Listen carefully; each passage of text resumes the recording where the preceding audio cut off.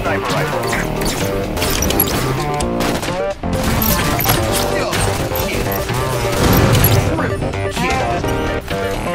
rifle's ready. Hello everybody, I'm back again, and today I got a little bit of gameplay here for you on a map called Midgard, and I am actually playing here with Rapscallion and Elite Assassin. Now this is kind of some old gameplay. I made this map a while ago. It still could use some fine tuning yet, but I'm not there yet. Hopefully if we get some players on Master Chief Collection. It feels like a ghost town right now. All my friends are playing something else and playing Destiny and Call of Duty and well, you know, kind of whatever else comes out. A lot of them are playing that new Dark Souls game, PlayStation 1 exclusive. Some of them are doing that. And Master Chief Collection has kind of gone to the wayside, and I wanted to talk about a couple of different things for that. But before I wanted to get into that, I wanted to talk about the Save MCC first, and just briefly, because that was a big thing a while ago, and I don't even know if it's still a major thing, but it's just kind of funny. As of right now, I can hop on Master Chief Collection and get matches fairly easily. Sometimes it does give me some glitches, but I have to be honest with you, so do other games. Playing anything else gives me glitches, where it just kicks me out of a lobby, or any other type of strange things that just happen from time to time. So it is not without fault, but overall though, I'm having practically a flawless experience, and I know I can't speak for everybody, but overall I'm having a good experience with Master Chief Collection at this point in time, which is kind of what I wanted to talk about, the Save MCC first kind of thing that went around a while ago. Somebody put out a video and said, well, 343, you really need to focus on MCC and get this fixed. And honestly, 343 has done a fantastic job in my opinion. I think Master Chief Collection works really well at this point.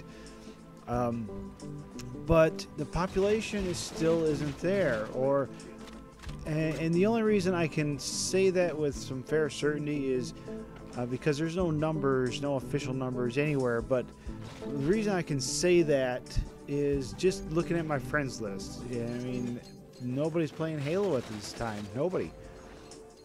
And that's not exactly a bad thing in my opinion. To be 100% honest, I personally think that it's good to the point where people are just taking a break. We got Halo 5 coming this fall, and I personally think that Halo 5 is going to be amazing. Playing the beta, I was impressed. I had very few problems. Granted, the matchmaking system wasn't perfect.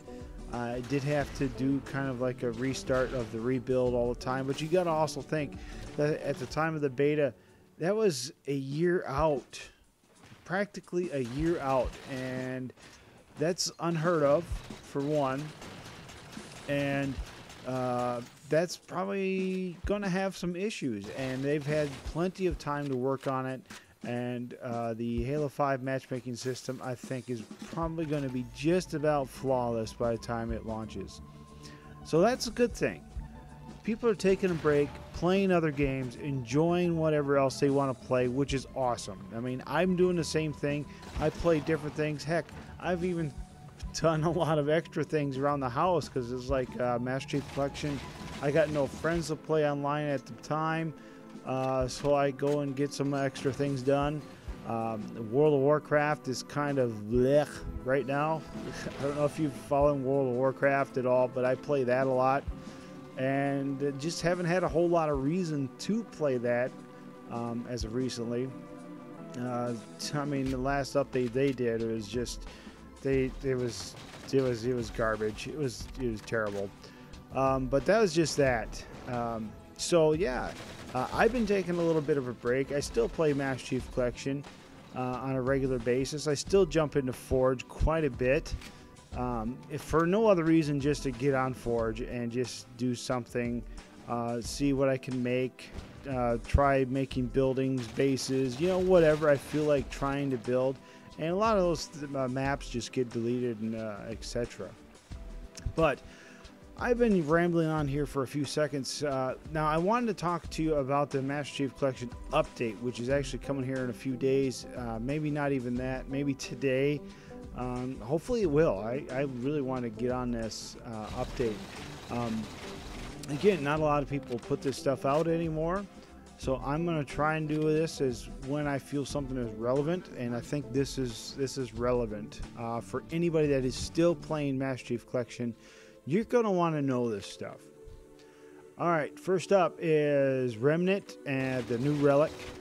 It's going to be coming soon, as is ODST, so that's going to be coming soon. It's still on target for the end of the month, or for May, which we're getting close. So we're talking within a week we're going to have this stuff. We're going to have it. Now, I don't see any foreseeable delay, but it should be coming soon. Team Doubles. For you Team Doubles players out there, Team Doubles is becoming a permanent playlist, just like SWAT became a permanent playlist last week. And with this in mind, they're looking at certain other playlists right now that they're probably going to drop on occasion. They got rid of Team Objective and they're replacing it with Team Doubles, I guess just for a short time. Team Objective may roll back around, but this is not a bad thing. Trust me, this is not a bad thing. If you have friends that are playing online and you like to play objectives, just hold on a second, because I'm going to be talking about what other changes they've made, and if you're an objective player, you're going to like it. Alright, I said Team Doubles is becoming a permanent playlist, but they've also changed the way your voting options are coming. And this is coming from a lot of different sources as to what we wanted, from Reddit, Twitter, feedback on the forums, etc., etc. So they're listening to us. They really are. But let's talk about the specific changes to Team Doubles. Halo 2 Classic, the SMG Slayer is weighting significantly reduced, because I hate SMG Slayer. Well, I don't hate it, I just don't like it. It's just not fun in my opinion. Halo 3 updated map variants to the latest matchmaking versions, like such as Pit Stop. VIP has been removed. All AR start Slayers replaced with BR starts. And Halo 3 added Heretic Ball, which I'm not sure what Heretic Ball. I'm assuming it's just Oddball on the map Heretic, but I could be completely wrong there. King of the Hill and CTF with low weighting. Weighting, I mean, it's not going to come up very often.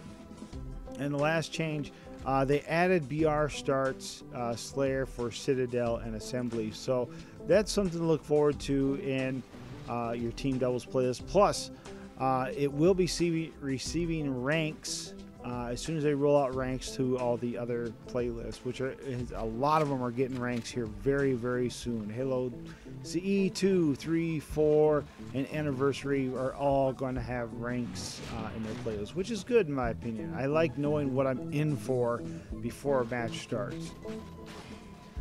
Alright, overall, this is what I wanted to talk to you about your objective players. They've changed the way voting works. Now, if you're an objective player, this is a great thing, because when you're voting on the way it currently is, the objective game is on the far right, which means any tie anywhere is going to beat out your objective game type. They're moving the objective game type over to slot 1. And as we all know, in the event of a tie, slot 1 does get picked over slot 2.